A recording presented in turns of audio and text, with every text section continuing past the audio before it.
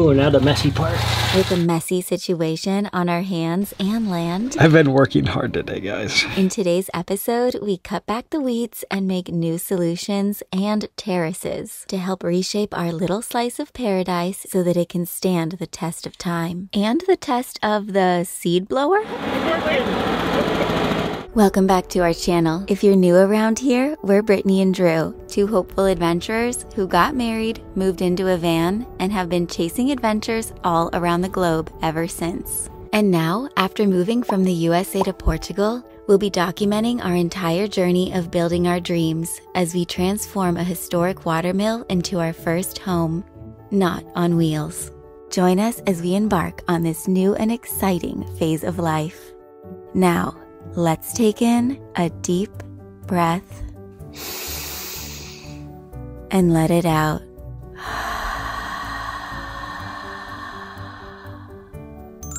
Let the adventure begin.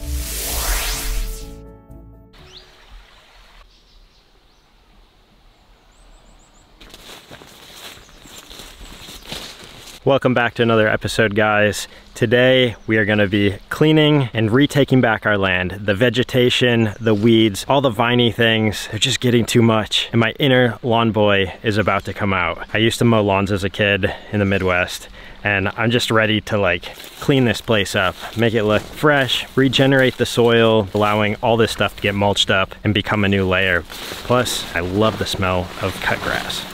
Let's get to it. You can barely even see the lagoon in there. Oh, there it is.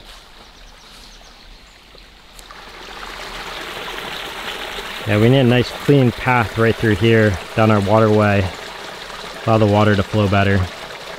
Along with trimming the weeds back, allowing the water in our stream to flow better during these magically water-rich months, something else we had to work on was this.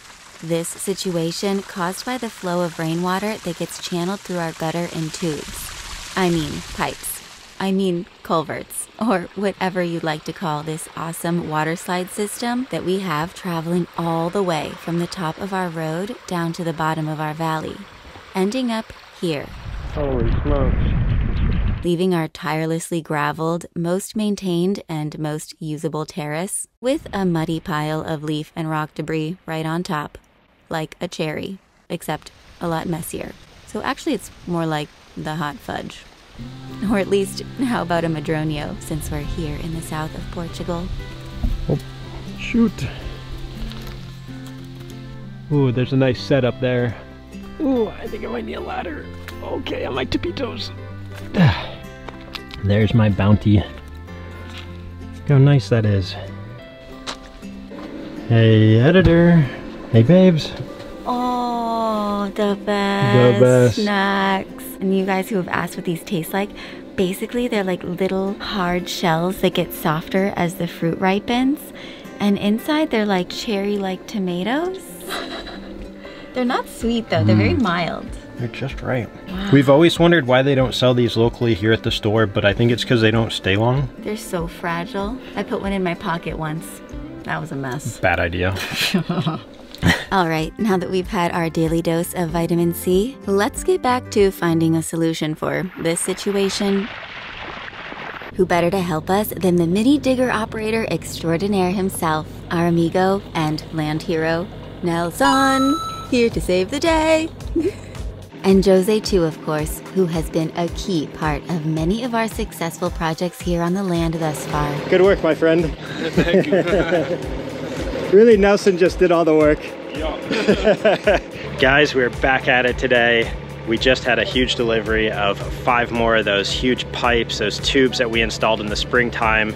These are the 60 centimeter in diameter tubes, which are massive. We wanted to protect the mill ultimately, so that way the house doesn't get damaged by any of the runoff drainage of water. So we're gonna be digging a canal, installing these across Terrace 2, and getting the water from the top of the mountain that's coming down the drainage, the canals we created, and get it back over to the river at the bottom of our land without going near our precious moinho.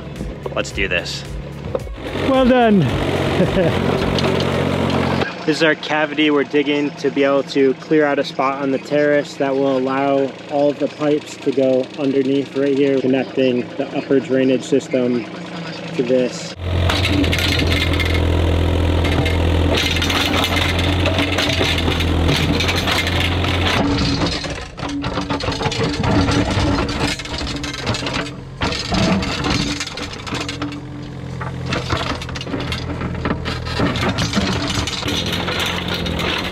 Look at him just ripping through that rock wall. Like, that terrace is filled with rock right now. It's pretty amazing to be here firsthand watching this happen.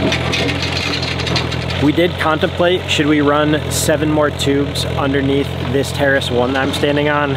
And the conclusion was no, because we want to use this terrace for a garden, a natural pool. Right now, he's just gonna dig a canal around the little perimeter, the corner over there, to let the rest of the water drain back around. Right now, it's tube time.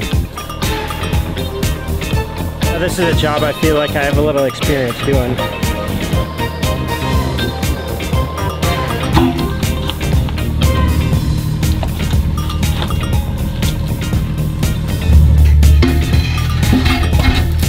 Perfecto. Nice work. Hashima. Oh, now the messy part. Hello guys. We're hanging out in a tube together. Now I gotta go back up the incline. Nelson's gonna wonder what we're up to down here.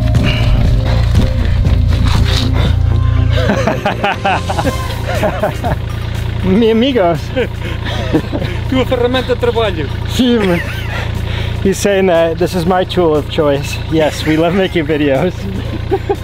Okay. Time for material. We actually only end up using 4 of the tubes.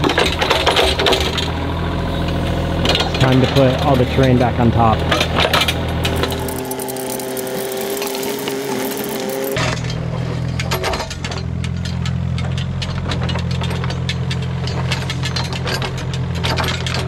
It's a nouveau challenge.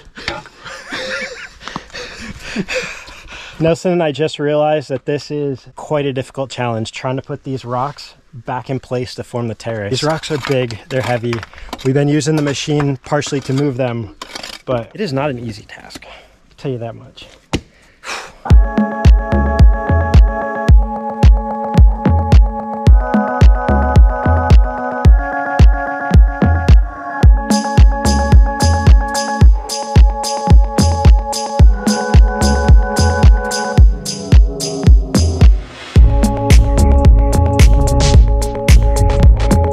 Take a look at our completed wall here.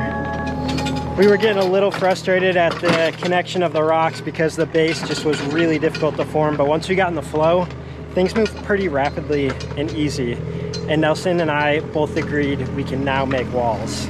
Not perfect, they got some weird curves in them, but we're thrilled that we did it. Now it's just time to fill in the backside.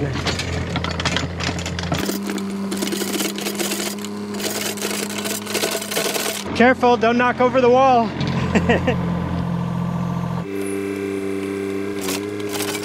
By far the most challenging part was trying to hold on to the slippery rocks and find the right ones. It felt like we were playing a huge game of Tetris.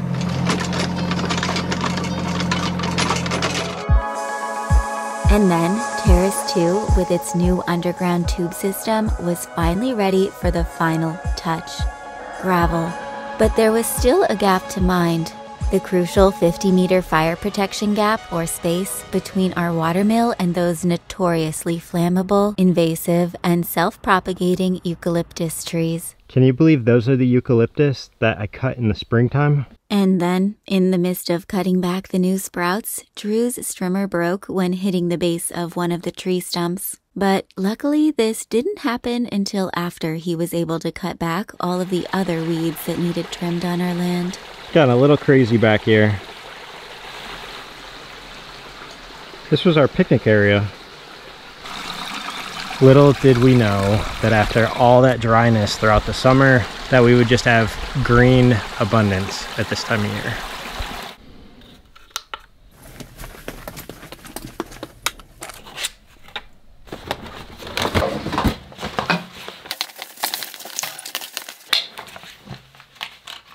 Oh, it's like Excalibur.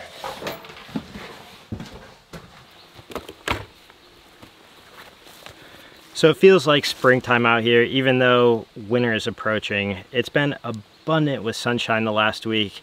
We had a lot of rain about a month ago, and I mean, the plants are growing, the weeds are growing. I just really look forward to tidying up this place.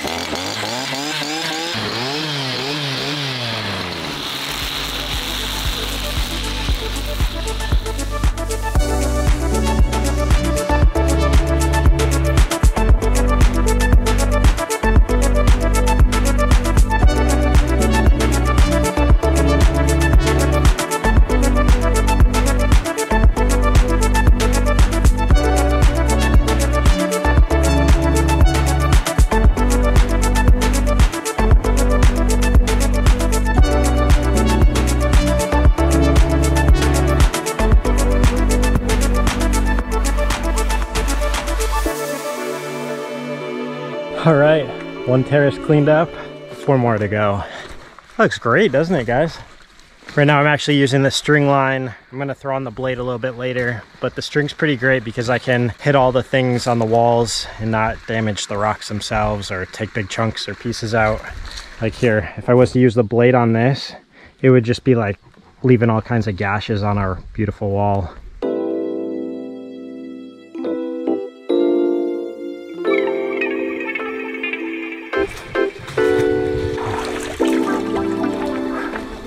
It's so cool. Oh, it's some chilly water.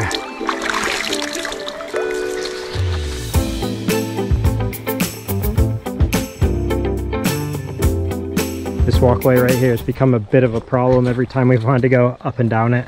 He's got to go right there, on to the next terrace.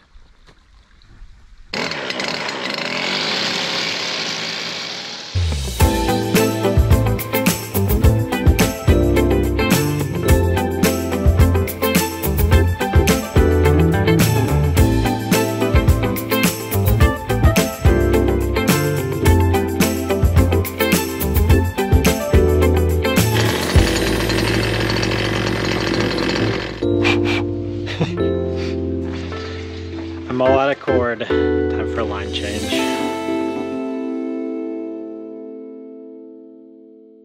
So while I was cutting there, I had some thoughts and some reflection, and I wanted to share them. I think it's so great when kids get responsibilities like having little jobs or things that allow them to take on responsibility and earn money for themselves.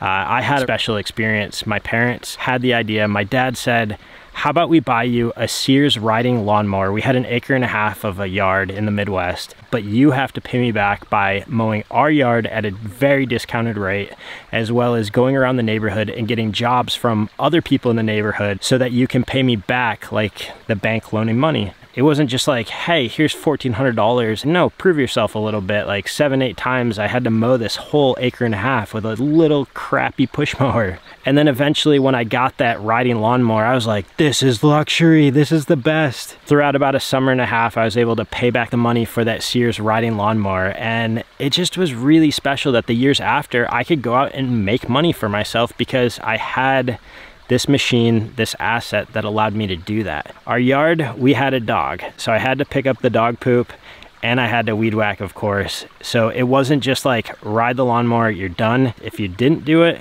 you don't get credit, you don't get money back towards your loan that you have. I was very incentivized in a way that taught me responsibility, taught me things that I apply now to life in many ways. And I think as parents, I mean, Brittany and I aren't parents, but if you do have kids, if there's any way to think about this concept, whether it's lawn mowing or some other task around the house, maybe you can help them out and teach them those things early in life. Having this experience again takes me back to that, and I just think there's something really special about that. I'll leave you with that. Now back to cutting.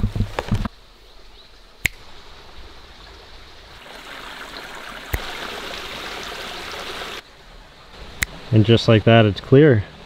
One more thing I want to add to that last thing I was talking about is hard work cannot be replaced by anything else. Hard work's what got Brittany and I to this place. And so when people think, oh, you guys are successful YouTubers, it didn't come because we didn't put in the hard work. We did the hard work in small things years ago. In the long run, this is what we became by doing the hard work in those small things. So I think when people give up so easily in the beginning because they look on social media and see people doing really cool, successful things, they don't see the entire backstory. And today, this is hard work. But you know what? It's all about changing the perspective and mind state. It's not that we have to do this, not that I have to be trimming and cleaning the lawn. We get to do this. We get to be in this beautiful place. It feels like we live in a national park. We got a stream next to us. We got a moino. We live outdoors. We got 3 beautiful cats. We put in the hard work. We get to do this. I think it's so important. Right now we've got Nelson cutting a new spot for the new cat house.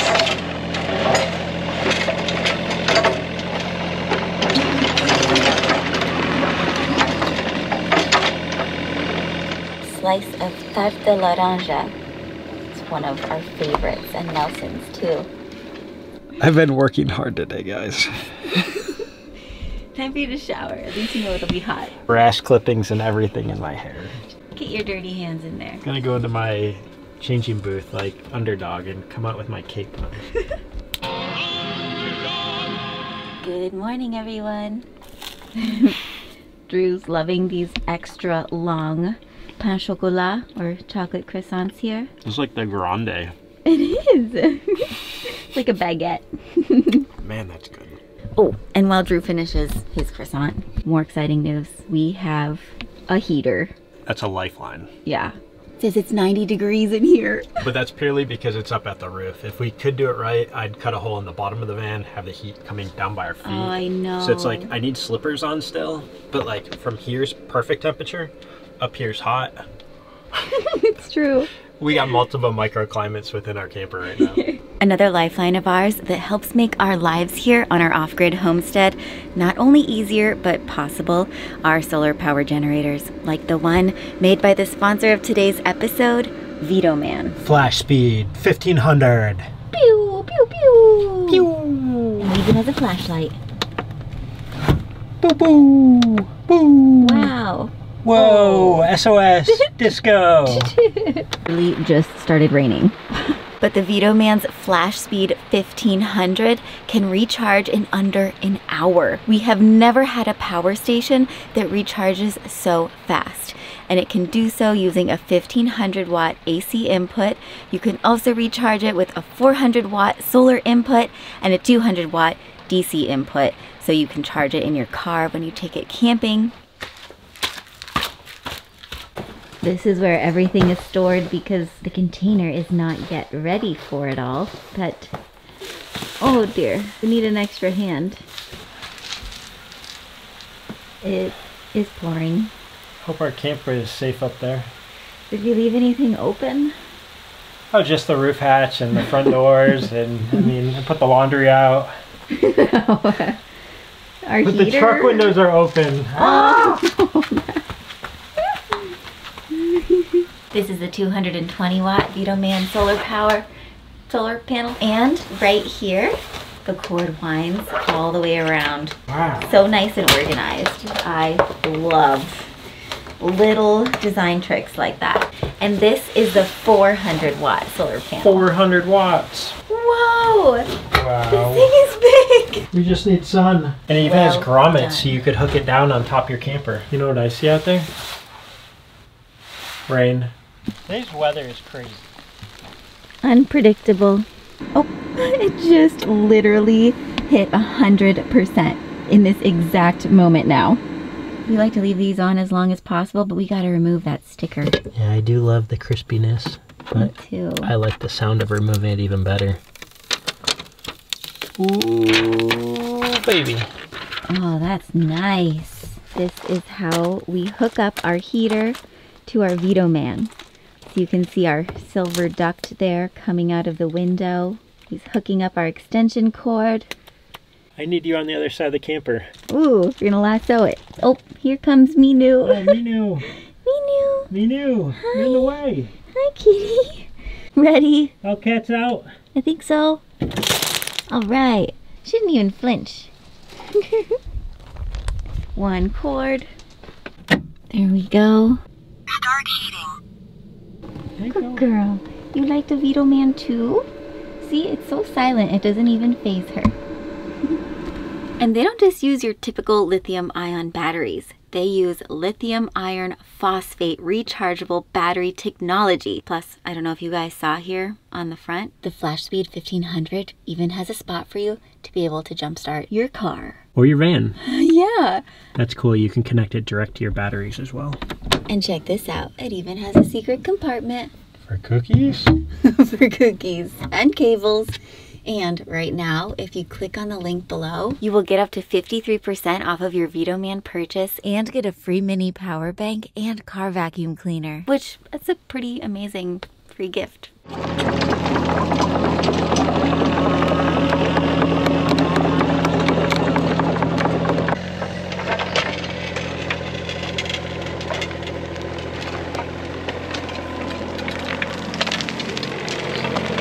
So what we're doing behind me right now is leveling out a spot on terrace 6. We just decided to add an extra because there were a lot of rocks that rolled down from the curve we built back months ago. They just went tumbling and rolling down right onto the top of the land.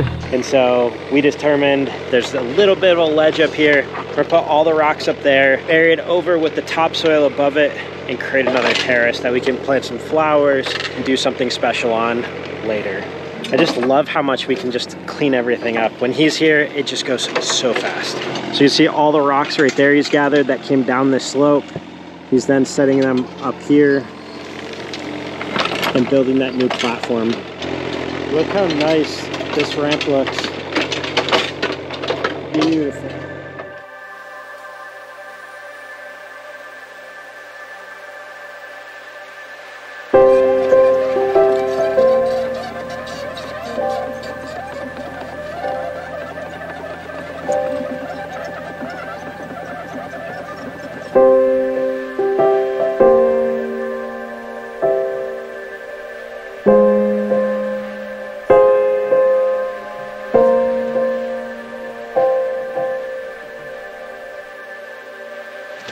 How good this looks.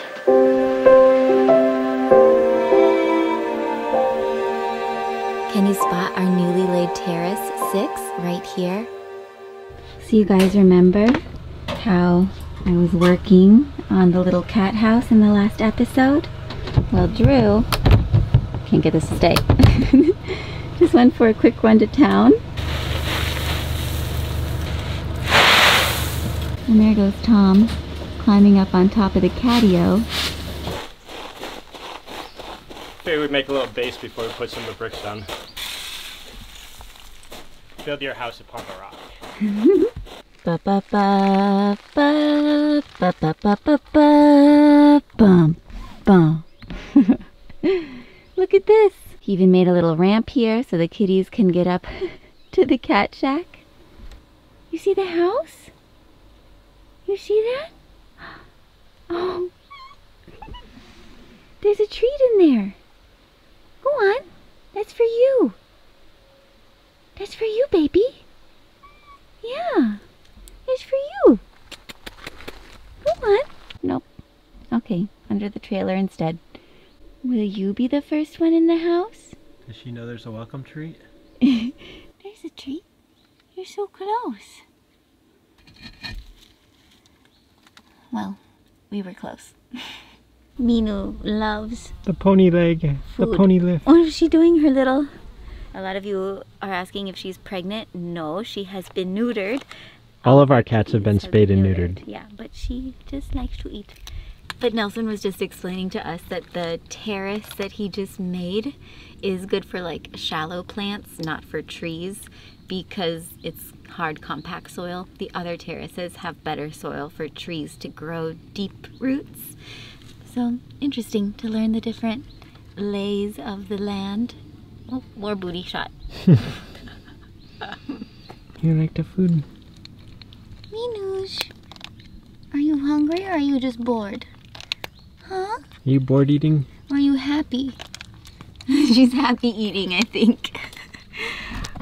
I'd say all the above.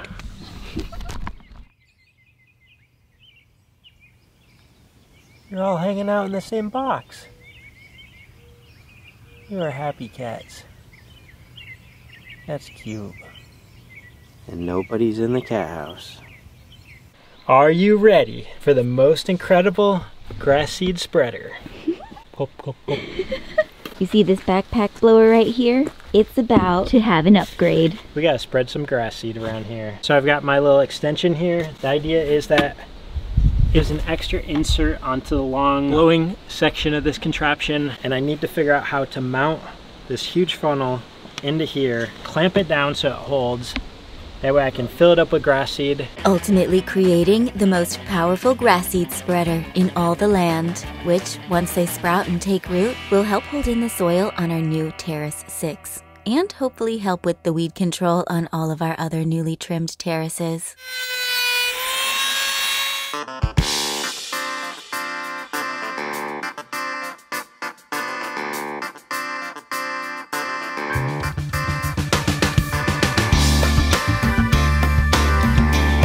Disclaimer, I'm not a professional Dremel cutter. Great.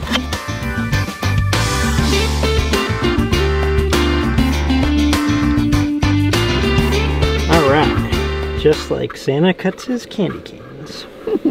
Why is Santa cutting his candy canes? Because he's quality control up at the North Pole.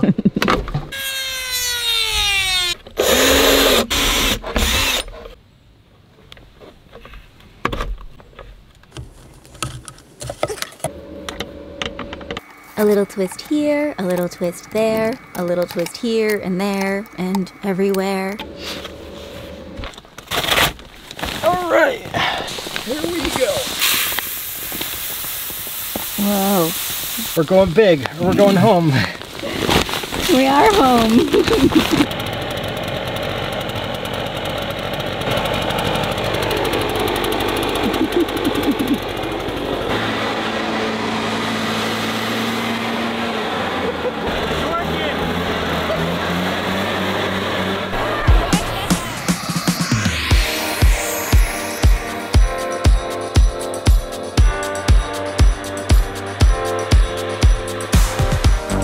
What do you say to the people who say, why don't you just do that?